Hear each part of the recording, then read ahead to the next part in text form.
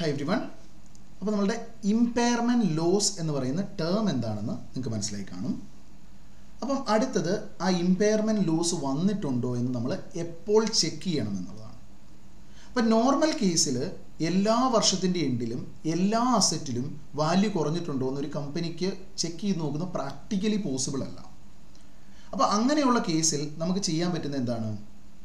Standard setters പറയുന്നു ഏതെങ്കിലും അസറ്റിൻ്റെ value കുറഞ്ഞു എന്ന് എന്തെങ്കിലും ഇൻഡിക്കേഷൻ നിൽപ്പുണ്ടോ എന്ന് നിങ്ങൾ നോക്കുക.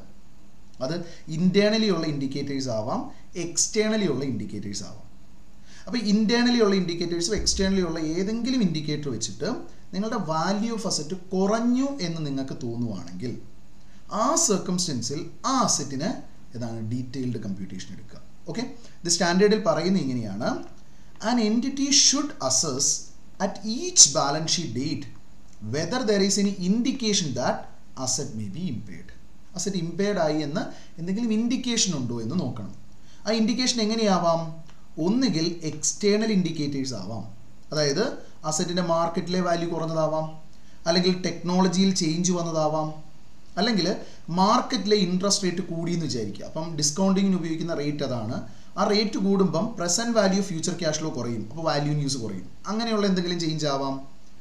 ഇല്ലെങ്കിൽ ഒരു എൻറ്റിറ്റിയുടെ മാർക്കറ്റ് ക്യാപിറ്റലൈസേഷൻ എന്ന് പറയുന്നത് അവരുടെ എത്രയാണോ അവരുടെ ഔട്ട്സ്റ്റാൻഡിങ് ഷെയർസ് ഉള്ളത്, മാർക്കറ്റിലുള്ള ഷെയർസ് ഉള്ളത്, ഇൻറ്റു അവരുടെ മാർക്കറ്റ് പ്രൈസ് പെർ ഷെയർ, അങ്ങനെ market value of their entire ഷെയറിനെയാണ് market capitalisation എന്ന് വിളിക്കുക. ആ market capitalisation it is more than the carrying amount of net assets.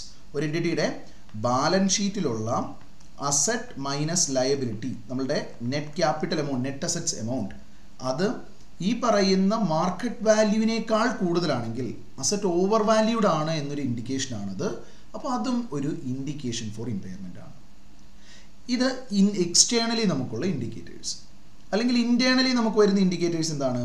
നമ്മൾക്ക് വേഴ്സ് ഇക്കണോമിക് പെർഫോമൻസ് വരാം, obsolescence or damage of asset വരാം, significant change in use or expected pattern which will adversely affect the entity വരാം. ഇങ്ങനെ എൻറ്റിറ്റിയുടെ performance കുറഞ്ഞു, damage അസറ്റിന് വന്നു, നമ്മൾ നേരത്തെ ഉപയോഗിച്ച പർപ്പസിന് അല്ലാതെ വേറൊരു പർപ്പസിന് അസറ്റ് ഉപയോഗിക്കുന്നു. ഇങ്ങനെ പല കാരണങ്ങൾ കൊണ്ട് നമ്മളുടെ അസറ്റിൻ്റെ വാല്യൂ കുറഞ്ഞു എന്നൊരു സിറ്റുവേഷൻ വരാം. ഇപ്പം നേരത്തെ കോവിഡ് വന്ന സിറ്റുവേഷനിൽ എന്താ? അസറ്റിൻ്റെ future cash flows, എൻറ്റിറ്റിയുടെ future cash ഫ്ലോസിനെ പലതിനെയും അഫക്റ്റ് ചെയ്തിട്ടുണ്ടത്. സോ അതൊരു എക്സ്റ്റേണൽ ഇൻഡിക്കേറ്റർ ആയിരുന്നു നമ്മളുടെ ഇമ്പയർമെൻറ്റിൻ്റെ. ഇങ്ങനെ എൻറ്റിറ്റിക്ക് എക്സ്റ്റേണലിയും ഇൻറ്റേർണലിയുമുള്ള ഫാക്ടേഴ്സ് നോക്കിയിട്ട് ഈ പറയുന്ന എൻറ്റിറ്റിയുടെ ഏതെങ്കിലും അസറ്റ് അല്ലെങ്കിൽ ഏതെങ്കിലും ഗ്രൂപ്പ് ഓഫ് അസറ്റൊക്കെ വാല്യൂ റെഡ്യൂസ്ഡ് ആയി എന്ന് തോന്നുന്നുണ്ടെങ്കിൽ ആ അസറ്റിനെ ഡീറ്റെയിൽഡ് ആയിട്ടുള്ള ഇമ്പയർമെൻറ്റ് ടെസ്റ്റ് നമ്മൾ ചെയ്യണം. ഓക്കെ, ബട്ട് നമ്മളുടെ അക്കൗണ്ടിങ് സ്റ്റാൻഡേർഡ് 26 ഉണ്ട്. ആ AS 26 പ്രകാരം 2 അസറ്റ്സിന് മാത്രം ആനുവൽ ഇമ്പയർമെൻറ്റ് ടെസ്റ്റ് മാൻഡേറ്ററി ആണ്. നിങ്ങൾ MCQ ഒക്കെ ഉള്ളതുകൊണ്ട് ഇത് ഓർത്തിരിക്കേണ്ട ഒരു കോൺസെപ്റ്റാണ്. 2 അസറ്റിന് മാത്രം ആനുവൽ ഇമ്പയർമെൻറ്റ് ടെസ്റ്റ് മാൻഡേറ്ററി ആണ്. ഏതൊക്കെയാ? ഒന്ന്, intangible assets which are not yet available for use. Intangible assets which are not yet available for use. നിങ്ങളുടെ ഇൻറ്റേർണലി ജനറേറ്റഡ് ഇൻടാഞ്ചിബിൾ അസറ്റ് ഉണ്ട്. ആ ഇൻറ്റേർണലി ജനറേറ്റഡ് ഇൻടാഞ്ചിബിൾ അസറ്റ് വരുമ്പോൾ റിസർച്ച് ഫേസ് ഉണ്ട്, development face ഉണ്ട്. അതിൽ ഡെവലപ്മെൻറ്റ് ഫേസിൽ നമുക്ക് എന്തെങ്കിലുമൊക്കെ എക്സ്പെൻഡിച്ചർ വരുന്നു. ആ ഡെവലപ്മെൻറ്റ് ഫേസിൽ വരുന്ന എക്സ്പെൻഡിച്ചറുകൾ നമുക്ക് എന്ത് വരുന്നു? നമ്മൾ ക്യാപിറ്റലൈസ് ചെയ്തു. അത് ഇയർ എൻഡ് ആയിട്ടും ഏതാണ് യൂസിന് റെഡി ആയിട്ടില്ല, ഇൻടാഞ്ചിബിൾ അസറ്റ് അതാണ് അണ്ടർ ഡെവലപ്മെൻറ്റിലാണ് നിൽക്കുന്നതെങ്കിൽ ആ സിറ്റുവേഷനിൽ ഇയർ എൻഡ് വരുമ്പോൾ നമ്മൾ മാൻഡേറ്ററി ആയിട്ട് ആനുവൽ ഇമ്പയർമെൻറ്റ് ടെസ്റ്റ് ചെയ്യണം.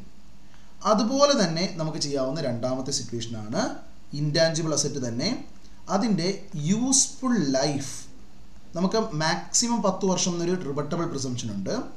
അത് റിബട്ട് ചെയ്തിട്ട് നമ്മൾ 10-ൽ കൂടുതൽ വർഷം എടുത്തിട്ടുണ്ടെങ്കിലും നമ്മൾ മാൻഡേറ്ററി ആയിട്ട് ആനുവൽ ഇമ്പയർമെൻറ്റ് ടെസ്റ്റ് ചെയ്യണം. ഇതല്ലാതെ ബാക്കി എല്ലാ അസറ്റ്സിലും ഇമ്പയർമെൻറ്റ് ടെസ്റ്റ് നമ്മൾ ചെയ്യുക ഇതാണ് ഇൻഡിക്കേഷൻ ഫോർ ഇമ്പയർമെൻറ്റ് ഉണ്ടെങ്കിൽ മാത്രമാണ്. ഓക്കെ, അപ്പോൾ ഇതാണ് നമ്മളുടെ ഇമ്പയർമെൻറ്റിൻ്റെ ബേസ് കോൺസെപ്റ്റ്സ്, കാര്യങ്ങൾ ഒരു ഇൻഡിവിജ്വൽ അസറ്റ് ലെവലിലുള്ളത്. അപ്പം ഇനി നെക്സ്റ്റ് വീഡിയോ ഒരു പ്രോബ്ലം സോൾവിങ് വീഡിയോ ആയിരിക്കും. അപ്പോൾ അതിൽ നിങ്ങൾക്ക് എന്ത് ചെയ്യാം, എന്താണോ അസറ്റിൻ്റെ ഇമ്പയർമെൻറ്റ് ടെസ്റ്റ് ചെയ്യുന്നത് എങ്ങനെയാണ് ഇൻഡിവിജ്വൽ അസറ്റ് ലെവലിലുള്ള ഒരു എക്സാം പേഴ്സ്പെക്റ്റീവ് ഉള്ള ക്വസ്റ്റ്യൻ തന്നെ നമുക്ക് നോക്കാം. Okay, thank you.